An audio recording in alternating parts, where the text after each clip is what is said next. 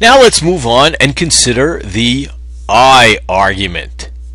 I said it's invalid, right? That's why I put the I's in front of the numbers and the premises and the conclusion. All men are mortal. Socrates is mortal. Therefore, Socrates is a man. Well, how do we go about proving that this is not valid? The question that you need to ask is based on the definition. Remember, a valid argument, it's impossible for the premises to be true and the conclusion false. But the question is it possible for these premises to be true and the conclusion false? And if that's the case, it's suggested by our definition that it's not valid. The definition is an argument is valid if and only if it's impossible for all the premises to be true and the conclusion false. Okay, how so? What we want to do is try to prove that this argument is invalid. In other words, we want to think of a possible situation, that's one we can describe without contradicting ourselves, where all the premises are true and the conclusion is false. Can you imagine such a situation where those premises are true and the conclusion is false? Yes, we can imagine without contradicting ourselves that everything was like it. We can imagine without contradicting ourselves that things are just like they are here. That is, men are mortal. But imagine that Socrates is not the great philosopher, but rather, imagine I have a dog named Socrates. Well, in that case, if I have a dog named Socrates, all men are mortal.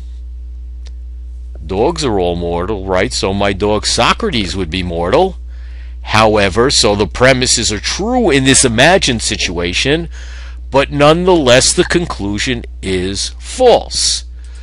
So I've described a situation in which all the premises are true and the conclusion is false. I haven't contradicted myself, so the argument is invalid.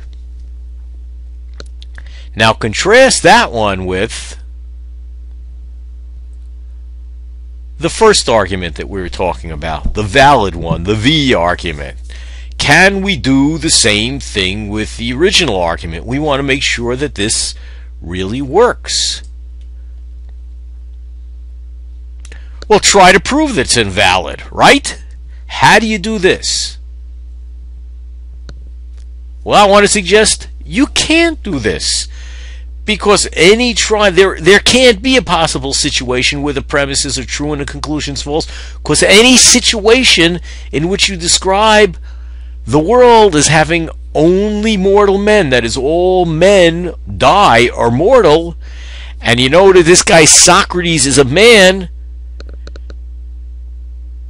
you have to contradict yourself. Either you have to assert then that Socrates is not mortal, the conclusion, either you got to find out that he wasn't a man, or you get a second premise, or there's a problem with the first premise, but now we just contradicted ourselves because we were describing a situation where those two, in fact, are true.